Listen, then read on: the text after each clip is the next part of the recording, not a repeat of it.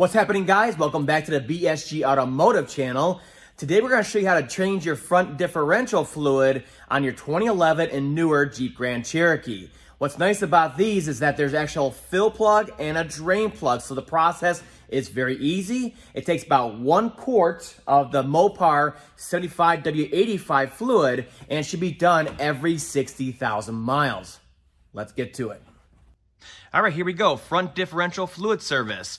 Now, the very first thing you want to do is make sure that you chock your wheels, make sure your vehicle's in park, maybe set the parking brake, so you're nice and safe while you're underneath here draining these fluids out. You don't want the vehicle rolling away on you. Once you get that all set, we're safe and secure. We can get underneath the vehicle here, get your drain pan ready. And right here in the front differential, like I said, there's both a fill plug and a drain plug, so it makes it super easy to maintain the fluid in these. This top plug for the fill is a little bit hard to get to in a 3.6 liter Pentastar engine because the pan's right here. But these plugs come right out, so you can use a standard Allen wrench like this, 8mm. And we can go ahead and we're going to break torque on the fill plug first. Now, once you break torque on it, it should basically spin right off of there. Get it loose. You should be able to spin it. This is being a bit of a pain, but it's obviously not binding. Let's see if you can use a ball end here. You really can't get a regular hex socket in here. So we're going to pull that off to the side like so. We're going to clean it up and then we're going to proceed to drain it. Make sure your drain pan is ready. May shoot out a little bit. Now, of course, it's best to change this fluid while the front differential is nice and warm, like during the summer or something like that. Much more will come out. But like I said, if you're changing this fluid every 60,000 miles or so, really, as long as you do a decent fluid change on here at 60,000 miles and keep consistent, you're still not going to have any issues. You don't need to get every little last drop out of the old fluid. There it goes.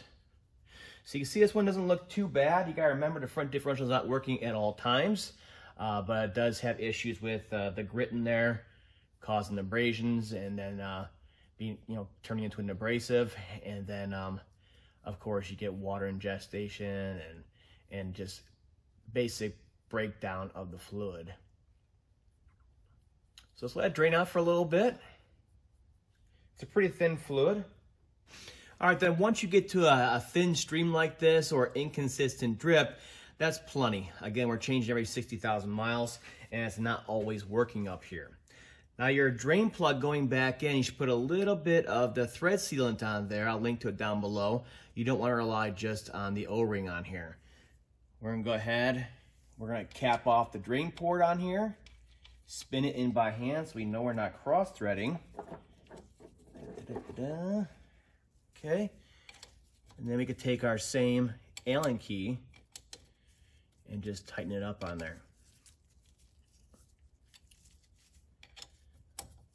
Now the torque spec on these is like, I think 26 foot-pounds, but if you don't have a torque wrench, you can simply take a regular Allen like this and grab it from up here instead of down here. That'll reduce the amount of leverage you have so you don't over-tighten it. Remember, it's just a drain plug. You don't want to crack the case on there. So snug that up. It's good to go. And then we can proceed to start filling it. Now the fluid it takes, like I said, is a 75W85 fluid from Mopar, and it's very expensive. So we're lucky these only take about a quart. So what's nice is that you can go and buy a quart-size bottle filler like this, a pump, and I'll link to this down below too, because this one actually works, and just pump it right back into there. So no real special tools are required. So basically what we're going to do is we're going to get the hose that comes with it right inside of there, pretty deep inside of there. And then we're just going to start pumping it into there. This fluid's pretty thin. That's only like a quart you're putting into there. So you just have to deal with it and pump till it's done. We're going to pump it until it starts just flowing out of there. And once that is achieved, we'll let it level off and then we'll cap it off.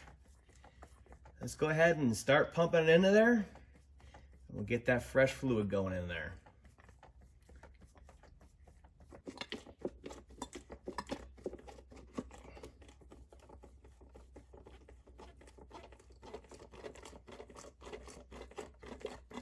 Look at that.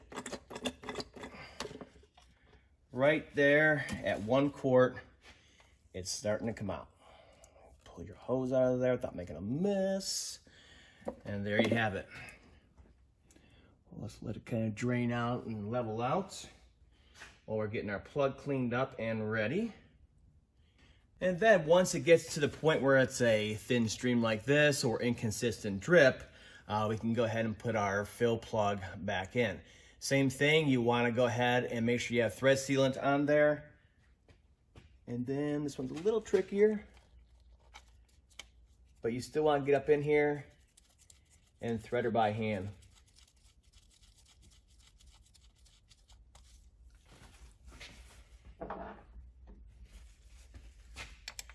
Same thing as the drain plug. We're literally just gonna snug it up. Do not over tighten.